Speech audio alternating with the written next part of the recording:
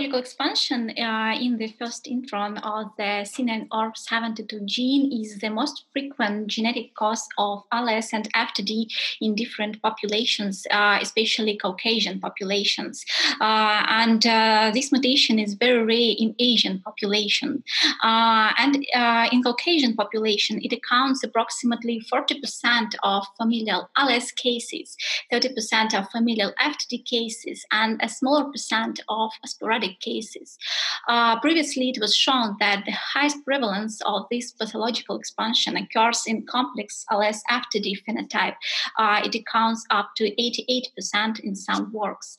It is interesting that there is a very large gap between normal and pathological expansion size and lack of relationship between repeat size and disease phenotype.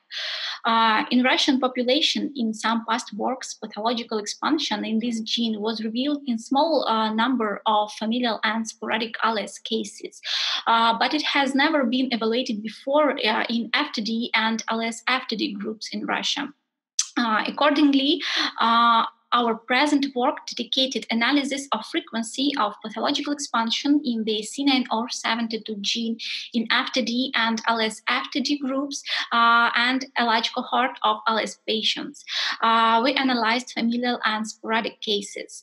And as a result, the frequency of pathological expansion in ALS FTD group was highest in our patient sample.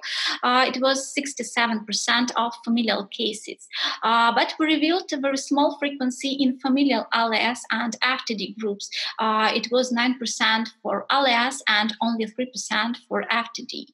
Our results indicate that the frequency of pathological expansion in the C9orf72 gene in Russia is intermediate between European and Asian populations.